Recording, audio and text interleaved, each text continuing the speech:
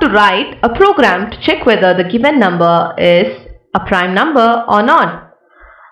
So a prime number is nothing but a number which is a natural number and it has only 1 and itself to be the factors.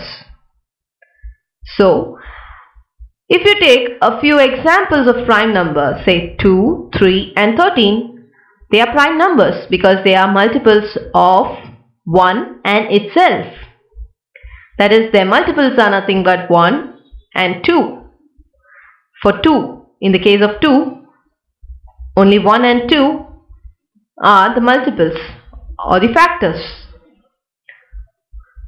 So let us check how a prime number can be checked with a program. Say we are entering 7 and 7 is a prime number as we know. Let us check the program using our example.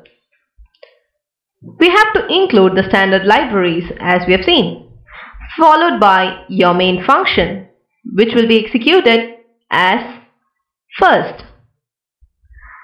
Further, you have to declare the required variables.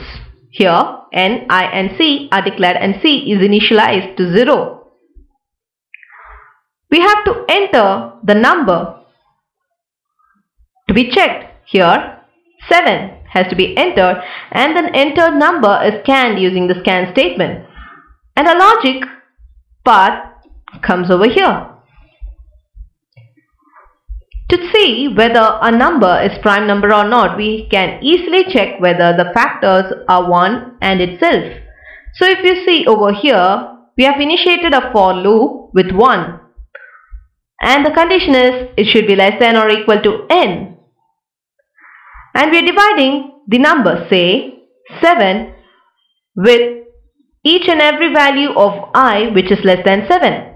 As we have stated over here, it should be less than or equal to 7.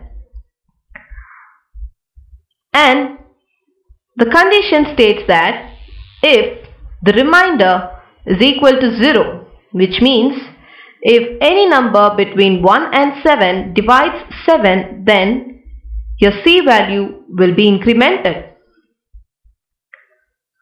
Since 7 is a prime number, your C value will be incremented only twice. That is, if you consider over here 7 modulus of 1 will be equal to 0 because 7 is divisible by 1. Hence your C value will be increment once. And for 2, 3 and 4 and 5 and 6, 7 is not perfectly divisible. Hence you will have reminders which is not equal to 0.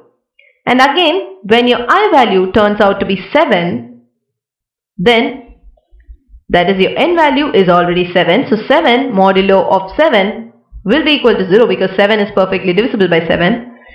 That makes your C value to be incremented. So finally, when your C value comes out of this for loop, if it is having its value to be 2 because 1 and itself, that is the condition for a number to be prime, then the number is a prime number. Else, if your C value has been incremented more than twice, that indicates that the number is not a prime number. These type of innovative questions are often hinted in mind tree and emphasis technical rounds.